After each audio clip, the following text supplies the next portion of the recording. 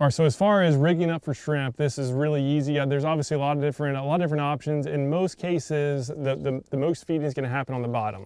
And so we want to just basically have a hook. In this case, we're using a circle hook. We're going to get my niece on some fish here. So a circle hook, we have some live shrimp, and then we're going to use just a little split shot. We don't have much current going on here, so we just want enough weight where the weight's going to keep it on the bottom, but it's still going to enable the current to kind of move it down the shoreline. And there's a deep shoreline with mangroves here. Again, lots of structure. We have some current, and we know there's bait fish around, so the odds of success here are pretty high. So what I've done is I just tied on a lure. We have a 10-pound braided line, connected that with an FG knot to some leader, and this is just 20-pound mono leader, nothing fancy. And so we're just going to tie a snug knot here to the circle hook. I just do the Orvis knot.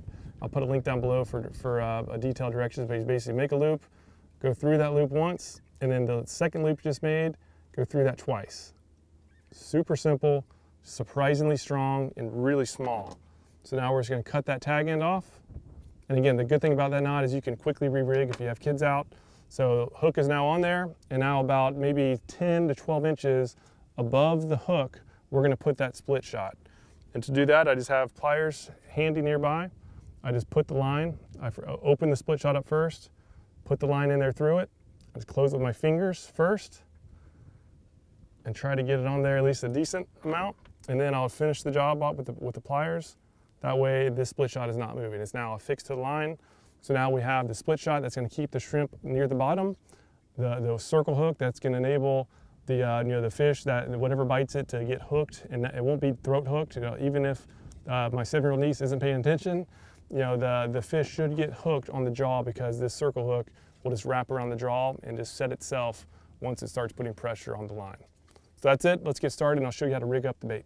All right, so as for rigging the shrimp, there are a lot of options as well. What I generally like to do, especially if I'm free lining in this case, where I'm just holding it close to the bottom, is that you can see on this shrimp there's this dark material, that's their brain, and then it has this spine. So in between the brain and the eyes, but underneath the spine on the top, there's a little soft zone, and that'll basically, it'll hold really well, but it won't injure the shrimp. So let me just punch it through with this circle hook. Oop. Punch it through. So there you can see that it's above the brain, so above that dark matter, and right below that what's called the horn, and not quite to his eyes. And so that shrimp's gonna be able to, when it is fluttering down, it's gonna look natural. If the current does sweep it all the way across, that shrimp is gonna be just facing the current. It's gonna be in a natural position. Once it gets spooked, it'll start doing its little dance, and that's just gonna trigger the feed to happen. So let's go ahead and throw this out and see what bites. So here's what that shrimp looks like. Again, it's in a natural state. It's like if I was free lining it, right, it's just naturally swimming along. You can see its legs kicking. So it is free, it has freedom of motion right now. And again, when it's hooked this way, it'll stay alive for a really long time. So what we're gonna do is there's a deep trough. So by these mangroves out here, this current just hits it really hard. And so it's carved out a nice deep trough right next to the current, or right next to the trees.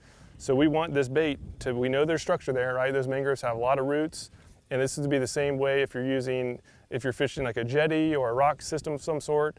You know there's structure, you know there's depth, and so we want to get that shrimp just right there as close as we can. And in this case, so I'm going to cast it up there, and now the current is sweeping from left to right. So I cast it up purposely cast it to the left of this little point. And so that current is just going to take this bait down and get really close to that point, and that's technically where most of the strikes should happen.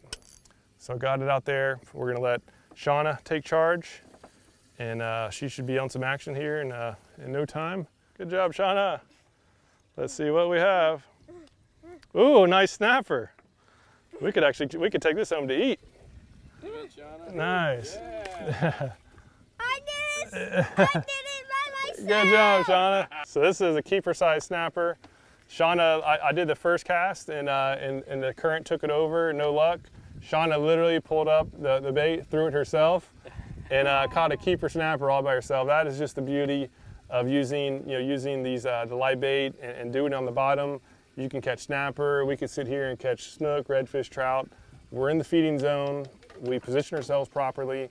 We just soaked a bait on the bottom, and 7-year-old can cast, retrieve and reel it in all by herself. That's awesome. Good job, Shauna. Shauna, good job, buddy. And so one trick as far as unhooking these, if you never used circle hooks before, just basically circle the hook around. Just do a big circle and it'll eventually pop out. So you can see that hook popped right out. Oh, the snapper, do not put your hands near their mouths. They have very sharp teeth, and we'll probably let this one go. Are you going to keep it? All right, this one's coming back with us. Good job, Shauna. But again, so cool to be able to take a young one out fishing and have a good fish. These are terrible tides right now, so you can put it in there all by yourself. Terrible tides, but we just maximized the current, got ourselves in the zone, and she was fishing for no more than 5 minutes, and we caught our first fish. So success so far. We'll probably catch some more. Let's do it, Shauna. Good work. Shauna's got a fish back behind us. It sounds like a ladyfish. Yep, ladyfish. Ladyfish. Shauna, you got a hot hand back here. Hot hand. All right, bring it on up.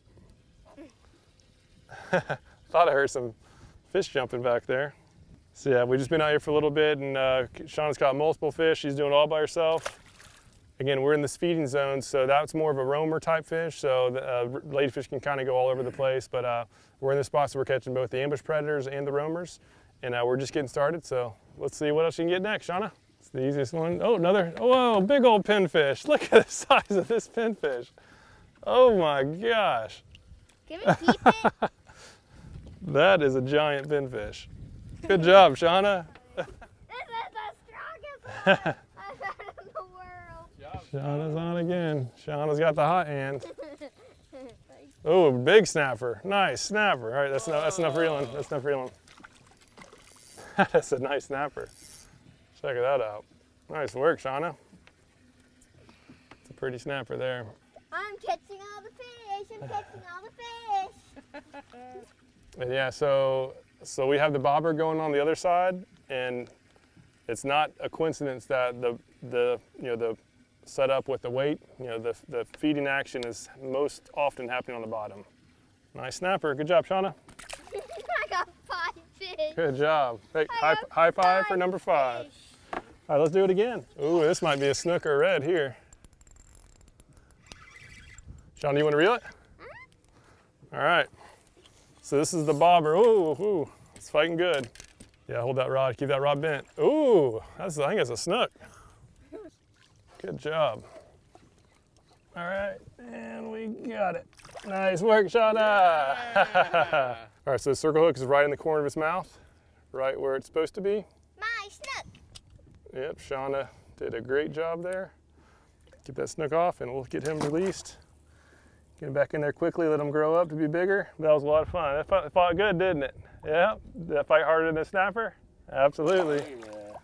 Yeah. Shauna. That's the cool. Awesome. Yeah. Owie. That's the cool thing about this type of fishing, because you can not only have a lot of action, but you can catch some good fish. And if there's some bigger snook that are coming through, they're going to be eating this as well. So it's about doing the mechanics properly, get yourself in a good spot. You can have a ton of fun, even on days like this where the current is really not doing much at all.